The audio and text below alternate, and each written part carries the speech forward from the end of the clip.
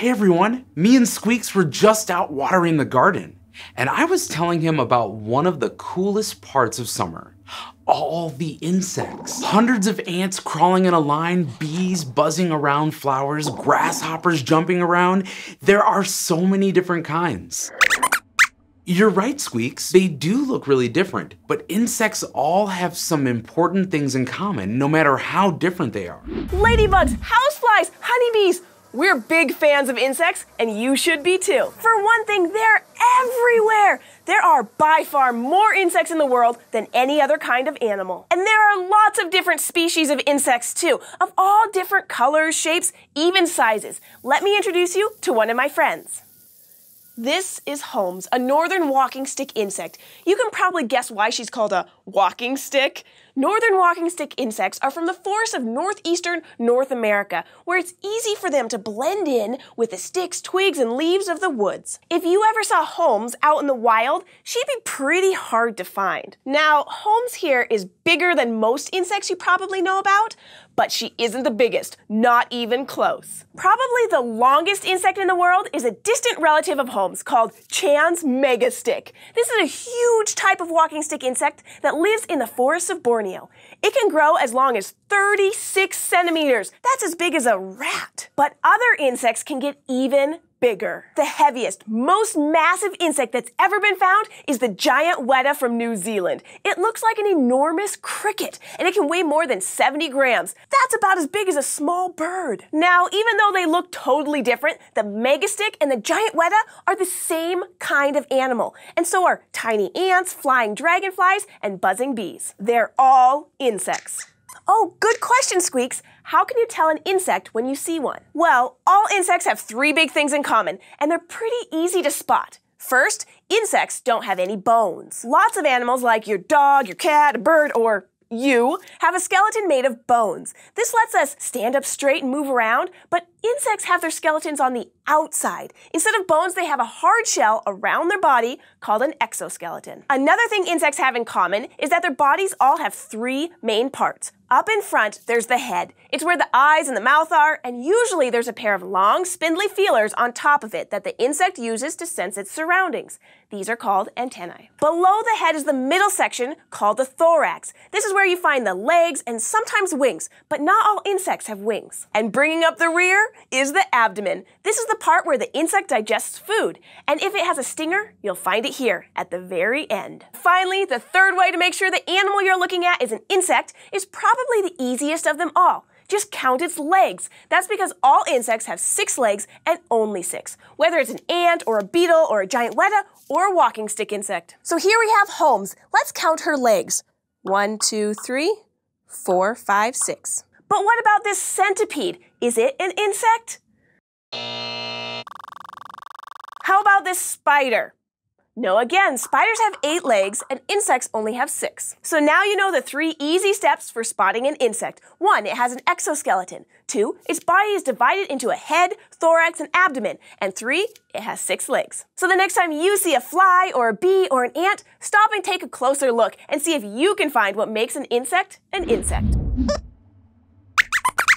Ah, that's a really good question, Squeaks. It is really amazing how insects can walk up walls and crawl on the ceiling, but how do they do it?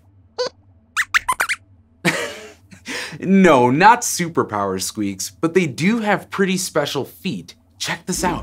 One of the best parts of our day here at the fort is checking our email. We get so many awesome science questions. Even though we can't answer them all, today Squeaks and I wanted to answer a few. Okay. Our first question comes from Kelsey. Kelsey wants to know, why is it harder to run uphill and easier to run downhill? Interesting question, Kelsey. It's easier to run down a hill than up a hill because of gravity, which is a force that pulls you and everything else on the planet toward the ground. Forces are the pushes and pulls that happen to us and all around us every day. When you push a block along the floor or roll a ball, you're putting a force on it. Gravity is a force too, and it's pulling on us all the time, even though we can't see it. But we sure can feel what gravity does. Like when I jump in the air, like that. I don't stay up for very long because gravity pulls me right back down to the ground. The reason I was able to be in the air for even a little bit is because of another force, the push I made against the floor with my legs. I pushed down with my legs hard enough to overcome gravity, but only for a second. Now, if I push down harder, I can jump even higher, but it takes more work. The same kind of thing happens when we run up a hill. Our legs are trying to push our bodies up while gravity is pulling us down. We have to work harder to fight the pull of gravity, and more work means we get tired faster. The opposite happens when we run down the hill. This time we get a little help from gravity since gravity is pulling us down, the same direction that we want to go. We're not fighting against gravity, so it doesn't feel like we're working as hard. Thanks for your question, Kelsey. Our next question is from Maddie. Maddie asks us, how can insects climb walls and be upside down? That's an awesome question. If I tried to climb a wall, gravity would pull me right back down. So how do flies and other insects do it? Gravity pulls on everything, even the tiniest fly. Well, some insects have special body parts that help them to climb up walls and across ceilings. Because a wall or ceiling that looks or even feels pretty smooth to us really isn't. If we could look at a wall really closely, we'd see that they have lots of little bumps, cracks, and pits. And what seems like a tiny bump to us can look like a comfortable place to stand for a tiny fly. Some insects have little claws or hairs on the ends of their legs, which they use to help them grab onto the bumps in the wall or ceiling. There are also some insects that make an oily liquid that helps them to stick to a wall or ceiling. It's sticky enough to keep their bodies from falling down, but not so sticky that they get stuck in one place. Yeah, you're right, Squeaks. Bugs are really cool, but there are some that are pretty annoying, huh? Like mosquitoes. If you've been bitten by a mosquito, you know how itchy their bites can be. I wonder why they're so itchy.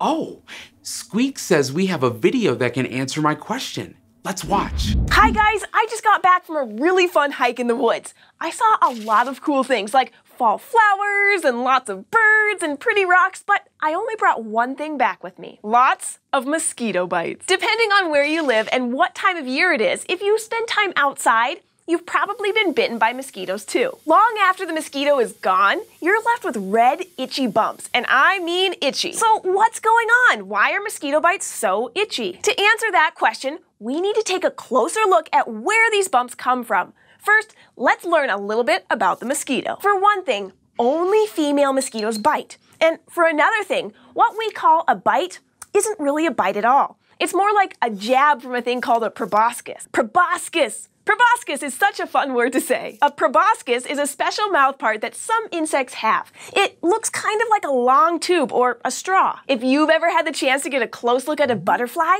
maybe you've seen their long curly proboscis, which they use as a long tube to sip nectar from flowers. But the female mosquito, she uses her proboscis to take a tiny sip of blood from the blood vessels right beneath your skin. Her body makes special chemicals to help her do the job. Some of them make your blood easier for her to drink. Others even help you from feeling the little pinch when her proboscis pokes you. After she's had her sip and she buzzes off, she leaves a little bit of those chemicals behind in your skin, and they set off signals in your body's immune system. Your immune system's job is to protect your body from invaders. Not ones from outer space, but invaders like bacteria and viruses, any particles that can make you sick. Kind of like soldiers protecting a fort, your immune system attacks just about anything that it doesn't recognize. And that includes the chemicals left behind by the mosquito. Once your body discovers it's been bitten by a mosquito, it sends some extra blood and other fluids to the bite. This does a nice job of protecting the area so it can heal and helps your body get rid of the chemicals that the mosquito left behind. But it also makes the area around the bite swell up, causing a bump. And that swelling sets off nerves in your skin around the bump. Nerves carry messages between parts of your body. So when you feel the tingly itch of a mosquito bite, that's the work of your nerves telling your brain, in case you haven't noticed, there's something going on down here. And even though it's really hard, you shouldn't scratch those bumps. It's not good for your skin, and it actually makes everything worse. Scratching irritates your skin even more. And when that happens, your body's immune system tries even harder to stop whatever's bothering it. So that makes the bump even itchier. Experts say that using ice or a paste made from baking soda and water on a mosquito bite can actually help with the swelling and the itch. So remember, Stop scratching, whatever it takes. One thing most insects have in common is that they're pretty small. But did you know that there are some insects that are as long as your hand? Would you want to hold a bug that big, Squeaks? And there are bugs bigger than that too. Let's take a look at some of the biggest bugs in the world. What kind of animal has 6 legs, 3 body parts, and is found pretty much everywhere on Earth? You're right, Squeaks! Insects! One of the coolest things about insects is that there are so many different kinds. Think about some of the insects you already know, like butterflies, bees, and ants. They look really different from each other. They're all different shapes, colors, and sizes. Squeaks and I like to go outside and learn more about the insects we find by watching how they move around and what they eat. Sometimes we find some pretty big ones, but they're not even close to the biggest insects in the world, like this one. This is a titan beetle. The name titan actually means big or gigantic, which makes sense because they're huge. These beetles can get to be over 16 centimeters long, longer than a dollar bill. Just like other beetles you might know, like ladybugs and fireflies, titan beetles have 4 wings. A beetle's front wings are hard and act as a kind of protective case for the back wings. But it's the other ways that titan beetles protect themselves that make them look so fierce. They have sharp spines on their body and their jaws are super strong. A titan beetle can bite down hard enough with its jaws to snap a pencil in half. There's no reason to be scared of them though, Squeaks. Even though they're super strong, scientists who study titan beetles have found out that they aren't aggressive. That means they don't attack people or any other animal unless they're scared. But there's a lot we still don't know about them. Scientists aren't sure what adult titan beetles eat, if they eat anything at all. Titan beetles live in the warm, wet rainforest, and scientists think baby titan beetles live underground and eat old and rotting wood. So not only is the titan beetle big, it's also a pretty big mystery. Another huge insect is the giant weta. The name that scientists use for the giant weta means monster-like grasshopper, and it definitely lives up to its name. Giant wetas live in only one place in the world, in the island country of New Zealand. It has some relatives that might be around where you live though. It's related to the little crickets you can hear chirping outside in the evenings. The giant weta grows to be about 10 centimeters long, which is very long, but still shorter than the titan beetle. But the giant weta is a champion if we measure it in another way. That's because the giant weta is one of the heaviest insects in the world. Some giant wetas can weigh about 70 grams, as much as about 25 pennies. Giant wetas are heavier than most mice and even some small birds. They're too heavy to fly, and most giant wetas don't even jump. So we've met a long insect and a heavy insect. Next, let's meet a wide insect, the atlas moth. It's pretty easy to see why this insect is so big. Yes, Squeaks! Its wings. Atlas moths have some of the biggest wings of any insect on Earth. They can get to be over 30 centimeters wide. That's about the size of a ruler. Like other moths and butterflies, atlas moths start out as a caterpillar. And these caterpillars are very hungry. They eat a lot of leaves and they grow to be very fat. Then they spin a silk cocoon around themselves and change into a moth while they're inside it. Once these moths come out of their cocoons though, they don't eat at all. They only live for about 5 to 7 days, and that whole time they get all their energy from the leaves they ate as caterpillars. The name that people from China use for this moth means snake's head. And if you look at the tops of an atlas moth's wings, you can see a pattern that looks a lot like a snake's head. Scientists think that the pattern might scare away birds or other animals that might want to eat the moth, since the pattern looks like a snake that could eat them. Between the titan beetle, the giant weta, and the atlas moth, there are some pretty big insects out there. One of the nicest sounds of summer is crickets chirping in the evening. Don't you think, Squeaks? Yeah, that's true, Squeaks. Not all insects make sounds loud enough for us to hear, but some are way louder than crickets. In fact, there are some bugs that can make a sound as loud as a motorcycle engine. It's true. They're called cicadas, and they're the loudest insect in the world. Watch. How many different animal sounds can you make? I like to quack like a duck, quack, quack, quack, quack. And I like to moo like a cow, moo. And Squeaks is really good at squeaking like a rat. Lots of animals make noises, and in the summer, I like to listen for one of my favorite animal sounds. Can you guess what animal it comes from?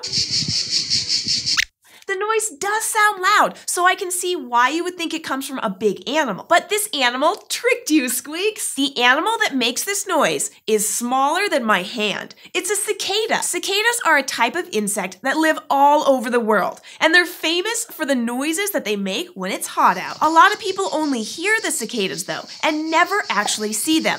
They're not very big insects, and many cicadas use camouflage to blend in with the trees and plants. But you can recognize them by their big eyes and clear wings that lie across their back. Cicadas may be small compared to humans or even Squeaks, but they still make some of the loudest animal sounds in the world. And there's a very good reason why. Those cicadas we see in the trees, they're actually pretty old for insects, but they've spent almost all of their lives underground. It takes a baby cicada either 13 or 17 years to grow up, and while they're growing, they stay underground where it's safe from predators that might want to eat them. Then, when they're old enough and it gets warm outside, they finally crawl up out of the ground. Can you imagine seeing the world for the first time after years underground in the dark? The thing is, once they come up above the ground, cicadas don't live for very long, usually just a few weeks. They really want to find another cicada to have more cicada babies with,